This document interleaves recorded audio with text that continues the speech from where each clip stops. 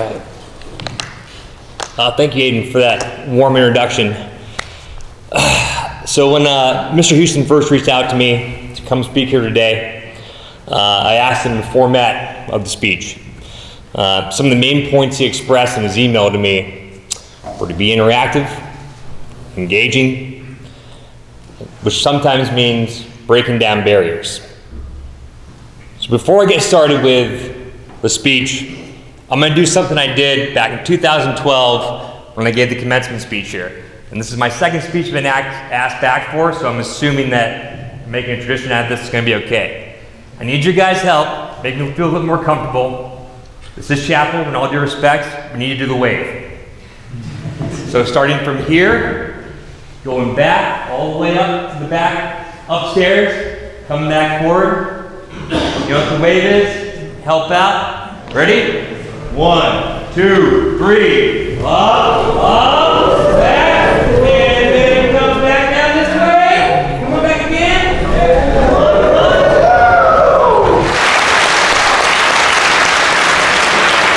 Thank you guys. A lot more comfortable. I've been getting started with the speech. First off, I'd like to thank Headmaster Day, Mr. Houston, faculty and staff, most importantly, my Cardigan brothers, for having me here today. So the last time I was at this podium was in the spring of 2002, lobbying for my candidacy as school leader. That's almost 15 years ago. I mention this not only because it evokes a certain sense of nostalgia, but also because the theme today is pride of place. Why we're proud to live the Cardigan way. Okay, so when we talk about the Cardigan way, we can't get the conversation started without touching on the core values of Cardigan. Who knows them? Anyone name them out? Give me one. Boom. Compassion. Yes, compassion's one. Integrity. 2. Respect. 3. Number 4, looking for it. You there, right there in red glasses. Courage. We got them. Awesome.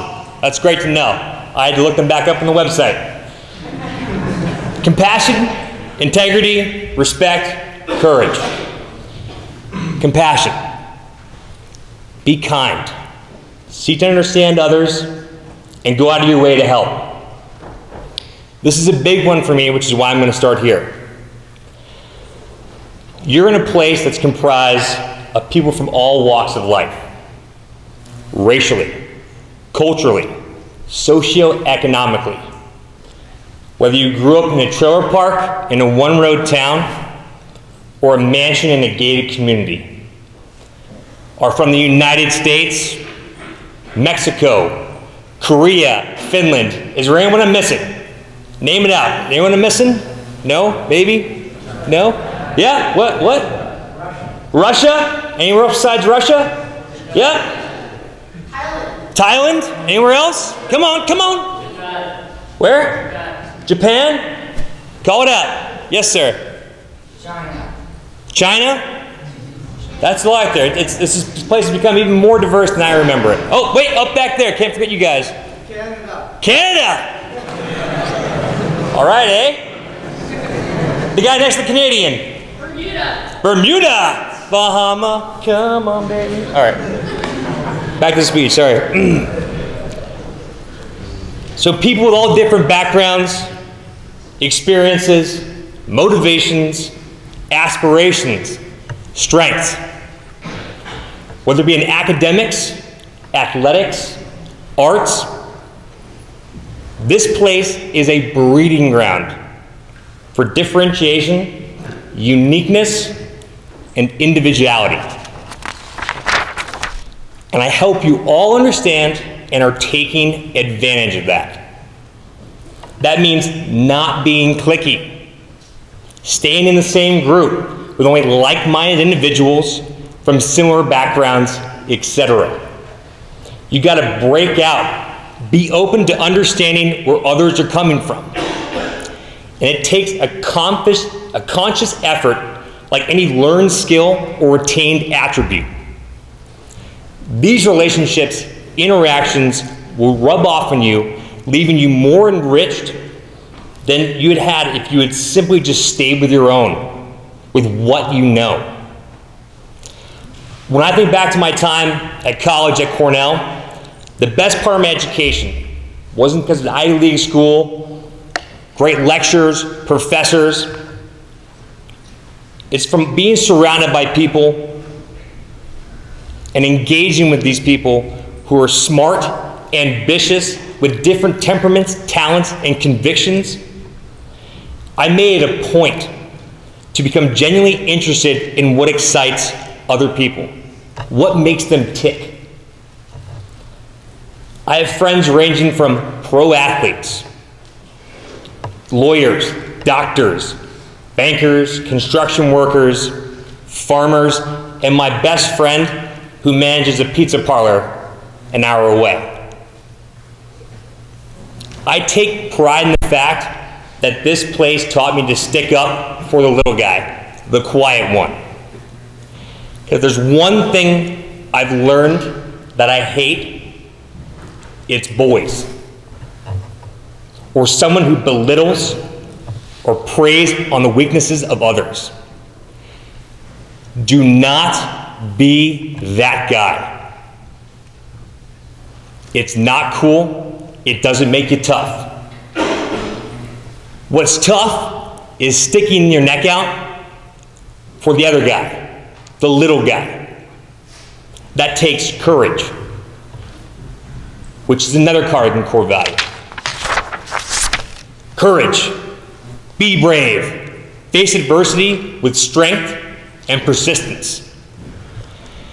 Stepping outside your comfort zone, taking risks, getting comfortable, being uncomfortable.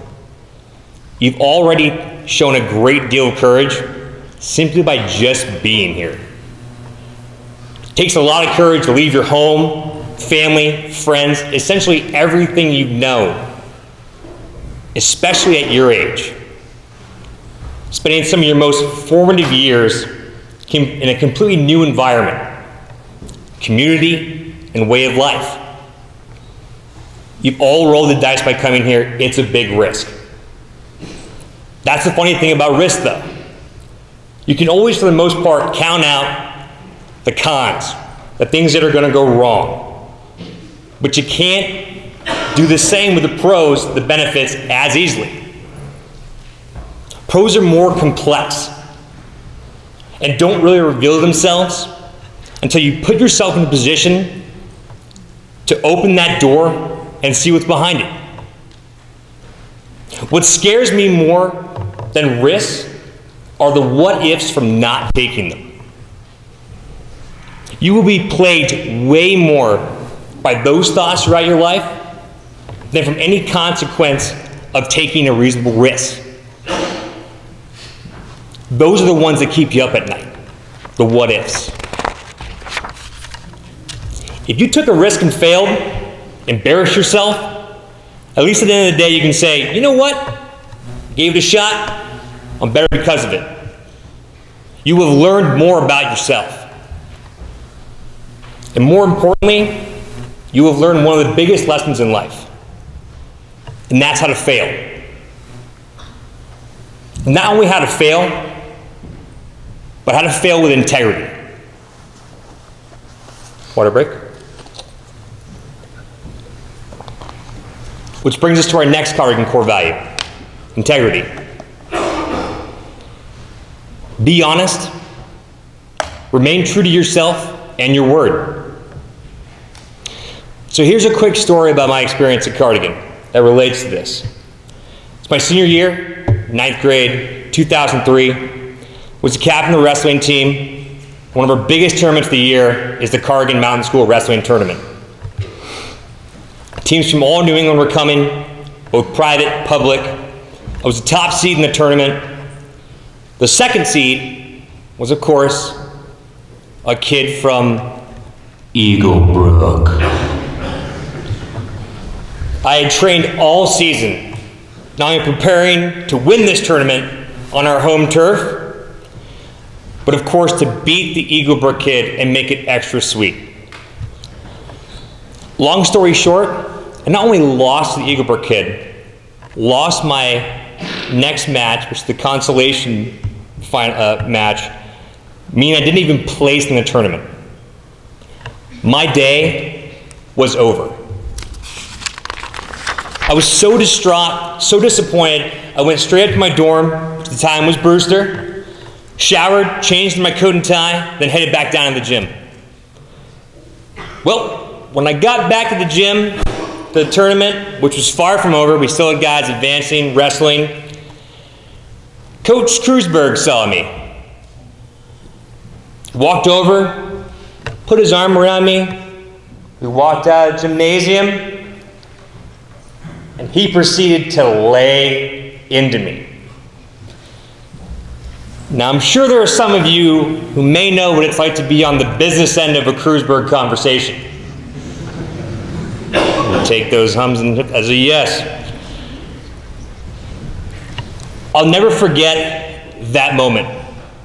But more importantly, the lesson I learned that day. So it didn't matter that I had lost, not placed in the tournament, but it's the way I did it, the way I acted after losing. I was the captain. Instead of acting like one and staying in my uniform, supporting, helping the team, focusing on other guys that were still wrestling, focused on myself, how embarrassing it was to have fallen so short of my goal in such a big spotlight for all to see. I was selfish and therefore completely devoid of integrity. See, I was so used to winning at everything that when I finally suffered a big loss, I didn't know how to handle it. Fast forward to 2012, I landed my dream job at New Balance, developing uniforms for Warrior Lacrosse, working with athletes, huge deal, a lot of fun, like to brag about to your friends, tons of swag, dream job. Like the tournament, I worked hard to get there, high expectations. After 2 years, came to a point, like in the tournament, that I'd failed to live up to those expectations. Except now this failure has real-world repercussions. You lose a match in wrestling, you're on to the next one. Not so much when it comes to your career. Long story short, I was given the option to stay another month, helping the team with the transition, or cut ties and be paid out for that month as well as 2 other months.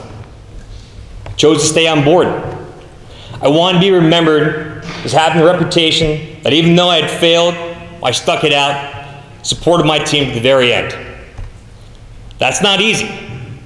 Everyone around you knows you've failed, and you go to work every single day for an entire month. Makes the 4 hours at the end of the tournament everyone knows I've lost seem like nothing. Day in, day out, everyone knows that you're only going to be there to the end of the month, that you've failed, but you're still there giving the full percent. Didn't even take vacation, half days, anything like that. That was it. And from that, I gained respect, which is the next Cardigan core value. Be considerate, care for yourself, and the Cardigan Mountain School. Discipline, structure, self-respect, self-awareness. We all know what respect is all too well here. All these previous core values I talked about, compassion, integrity, and courage, they all come down to respect. Respecting yourself, your classmates, your teammate, your community.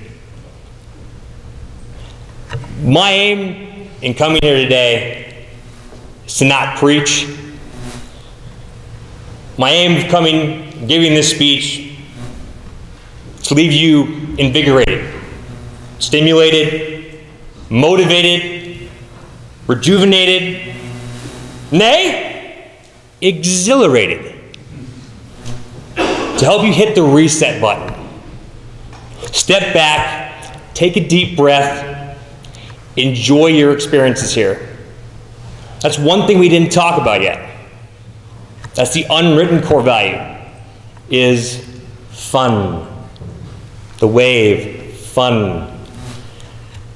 Make an effort to knock yourself out of the monotony of the daily grind. take the time to remind yourself that this is a pretty special place. This is a place that you're going to be proud to say that you went to. You will always share an unspoken understanding with others that have come before you and after you. And that understanding is what it means to have done time on the point. Thanks, guys.